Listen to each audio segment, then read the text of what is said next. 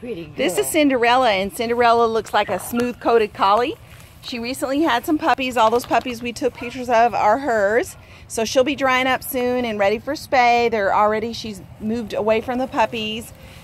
She is a wonderful mom, and she's very sweet and attentive. She's already great on a leash. She's good in a crate. Her teeth look wonderful. Let's just show you her little teeth.